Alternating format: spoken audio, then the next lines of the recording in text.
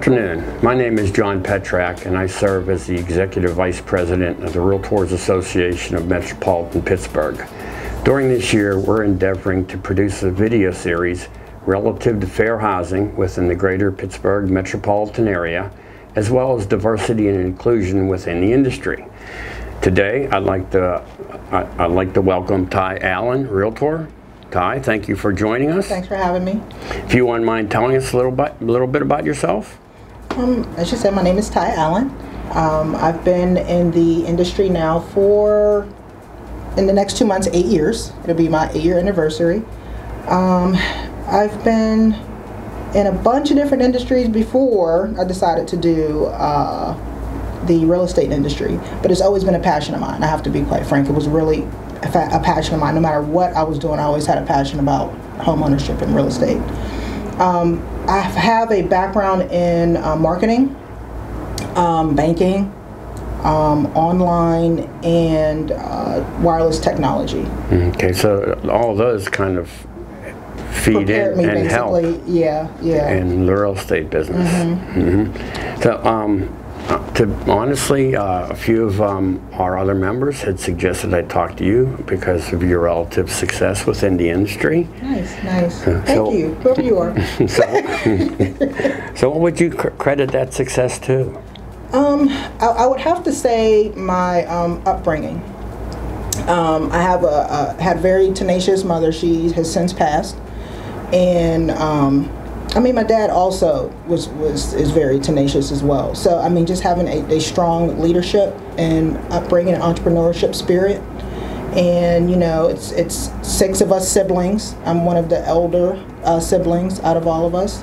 And just never seen her quit. So, with that, I can't see myself, you know, doing anything less than what I've seen her do in our rearing years. And then, you know, the amount of importance that she put on education and making a positive impact on society, like that was big for her. And even though she was from the South and, you know, probably had a middle school education, she really wanted all of us to graduate and have a sense of higher education, you know, which I've completed a couple different degrees, bachelor's degree, I have an MBA. Congratulations. Thanks, a couple designations through here. So, we always like to hear that. Yeah. So, I mean, that's sort of, I would have to lend my success to that. Good.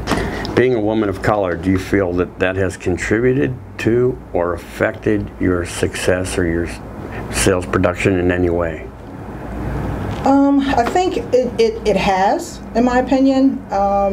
In my prior career, I've had a real strong sense of sales experience and sales leadership experience, and was always the top in those roles.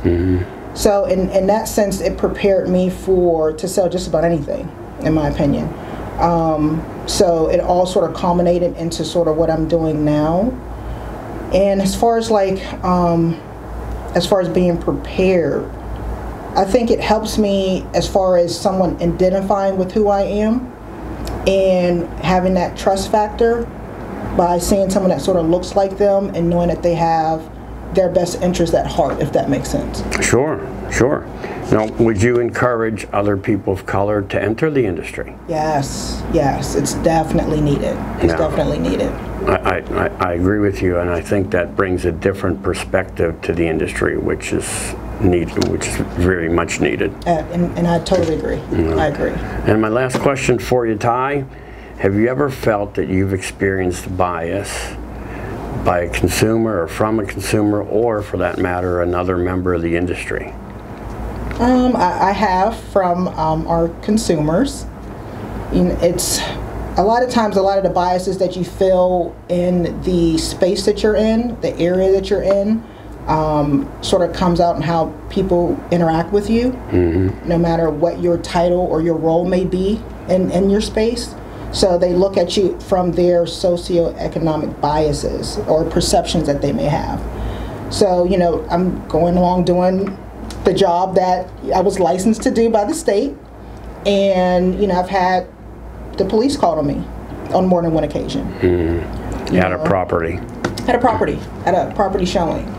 And not only does it have a negative connotation, but it's embarrassing. So you're with a consumer, and one of them was the first meeting I ever had with that person, and the cops are knocking at the door, wondering why you're in this property. Good thing that both of those became clients that closed. Those are recorded sales, so it didn't deter the process at all. They liked the way I handled the process. They liked the way they were like, oh my God, I don't know how I would have handled if the cop showed up at my job. Unwarranted. So in that sense, from the consumer standpoint, yes. And from some simple choice like those for sale by owners, to utilize the MLS. And a lot of times they facilitate the sale. The minimum fee. Exactly. Yeah. So you're not business model. Yeah, you're not dealing with a counterpart. You're not calling a counterpart to set an appointment. You're literally calling that consumer. And if they have any preconceived biases, it definitely comes out at that time. So you're calling to set an appointment. Now, if this is a real instance, you're calling to get an access code, and they refuse to give it to you. But they don't like the way you sound. They don't trust you walking in their property. And, I had a counterpart in my office call the same number, like within 10 minutes apart, and get the code, what a problem. And I had more experience, been in the business longer. This was a newer agent, but they felt more comfortable with the way that person sound as opposed to me. I appreciate you sharing those two instances, and because that basically evidences that we still have a lot of work to do within this realm. Yes. I thank you very much for joining us. Thank you for having me. We truly appreciate your participation, and best of luck in the future. Thank you so much.